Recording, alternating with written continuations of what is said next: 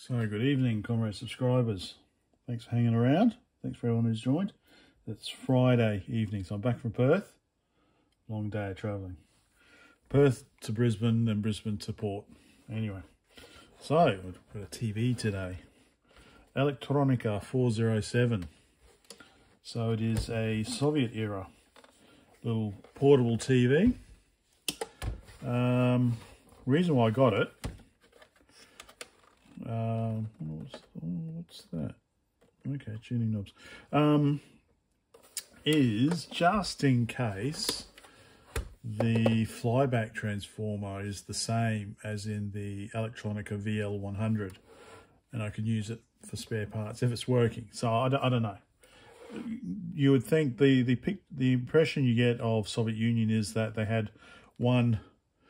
Yeah, everything was centralized. Everything went back to Moskva, but they had one factory that built flyback transformers, for example. So they had the same flyback transformer built for 20 years. I don't know. Anyway, obviously that's an exaggeration. So just in case. But this one is a little special as well. You can probably tell here. I zoom down. Yes, it's Nastroika, which is the tuning knob here. But it's the 1980 Moscow Olympics. So first Olympics that were held in the Eastern Bloc, I'm led to believe. And, well, yes, there was lots of boycotts and things like that. But I guess this is a special edition of the TV to celebrate the 1980 Moscow Olympics. So we've got the usual kind of weirdness. Well, weirdness in that, weird kind of power supply. This is where the fuse would go, 250 milliamp fuse. Here we've got 220 volts plus 12 volts in as well. So you can use it, hook it up to your larder when you're having a picnic. What else we got? We've got antenna input there. There's no composite in on this one, so anyway. So we've got our on-off switch here, I guess. Nice and funky. I'm not sure what that little thing there is for. I'll have a close look later. I guess period accurate ELF sticker. I don't know. But let's zoom out a bit. It's got a neat little carry handle, so that's pretty neat. What do we got up here? So we've got the tuning knob there, like I said. We've got some tuning, trimming capacitors or whatever there. Up here we've got two switches, volume control, brightness, contrast. All right, let's have a closer look. Let's have a closer look at this one here. Maybe if I do it like that. I don't know, does it say if it actually, I don't know if it actually says anything or not. No, it doesn't look like it says anything, does it? Don't know. Antenna, MV, DMV, and over here we've got, I guess that's the two bands, and we've got two channel ranges there as well. So volume, VKL. So earphone on the side. Yeah, so that's usual warnings there. But yeah, so not sure if it works. Well, for a start, it's missing the fuse. I've probably got enough computers and electronics that I could actually replace that with an accurate. Actually, I think on the Alpha, I think the Alpha's got the same fuse holder. Anyway, I'll just bypass that. So I guess we need to pull it apart to figure out how to power it. Looking at it, looks like we've got, okay, a screw there, which is missing, and then one screw there. I assume That's all I can see, really. Nice and simple.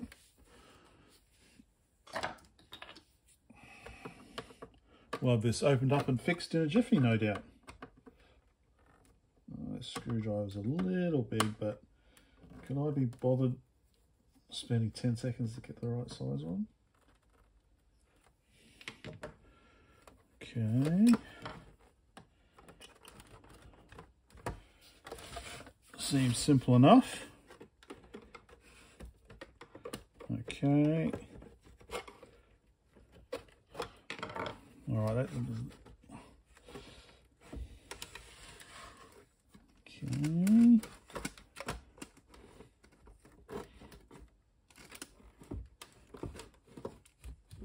All right. Got some dead insects.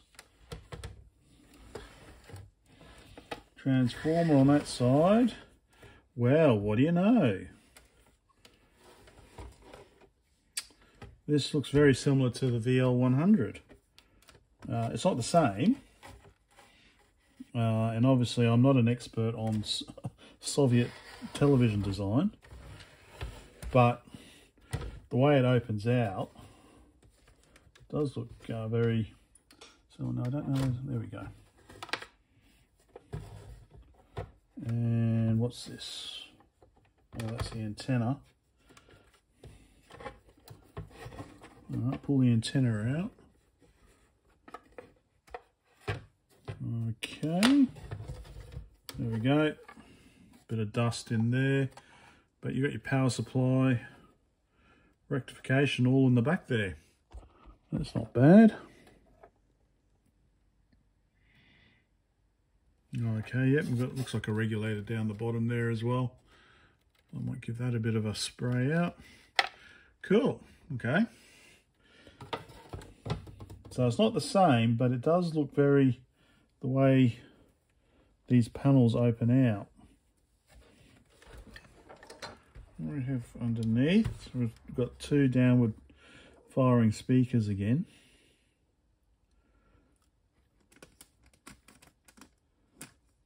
Okay. So, I wonder how this top panel comes off. So we've got a screw either side there that would be holding this in. So let's undo this side. Actually, I'm feeling really tired. As usual, I didn't sleep at all last night. So I might make this a really quick one, just because I thought this looked really cool. And I'll upload it. And then see how we go. Of course, I should have taken a photo before I start pulling it apart for the thumbnail. Okay. So yep, so that's very much like the VL100.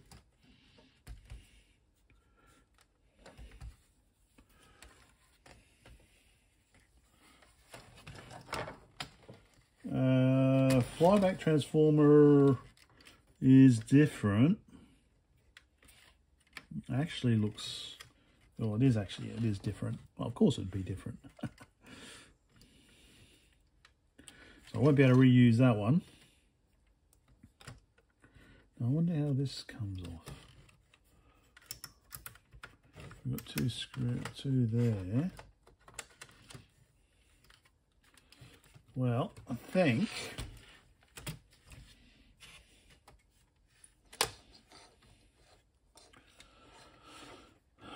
I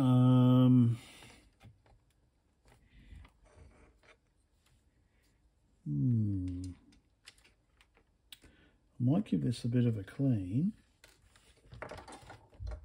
Oh, interesting. So I've taken the side screws off, and of course they're different lengths, aren't they? Of course they're different lengths. Okay. Right. So there is some screws here that are holding this black top bit in. Look like they've got some Loctite or something on them to stop them moving.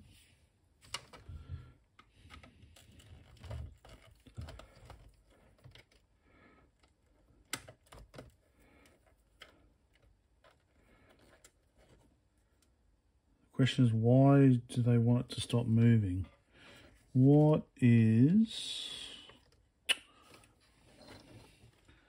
could they be holding in place? They're not holding a spring or something. Let me just put that back. All right, let's get, okay, so for powering this, I assume we're just going off 12 volts, I assume. So we can either put 12 volts directly in. So this is the little power supply here. So I assume it takes mains voltage in and converts it, or bypasses it and puts 12 volts in. So that means I should be able to just hook 12 volts up to this, I guess. This one here is labelled plus minus. Goes on, I don't know what this is, because that just hooks over the top of it. So I'm guessing I can just stick 12 volts in on those two. So looks like we do have looks like we've got a, maybe we've got a, this could be a bridge rectifier. Sorry, this could be a bridge rectifier there, I guess. We've got our smoothing capacitor. Transistor or regulator down there, I don't know, I'm not sure. I'll have to have a look. Yep, you can't really tell, I know. Why isn't it, there we go. Anyway, it was just a quick look. Like I said, I basically wanted to get just in case, because it was pretty cheap, but just in case it had similar flyback transformer I could use for one of the VL100s. But it looks different. So what we can do then, oops, remember where that went, Brett. Let's obviously on here, tuning circuit. Blah, blah, blah. So what we can do instead is maybe see if it works. I wouldn't have the faintest idea how to bypass. Would be interesting, but I need a schematic, I guess, to try and understand what signals go where. Or maybe I could just have a look at what's feeding the neck here, the neck board. Anyway,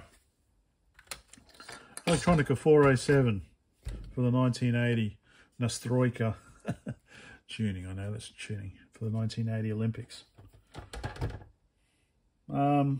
Yeah, nice quick one. Let's see how we go with it. I'm going to go to bed. I'm going to go to the shower and go to bed. Bye for now.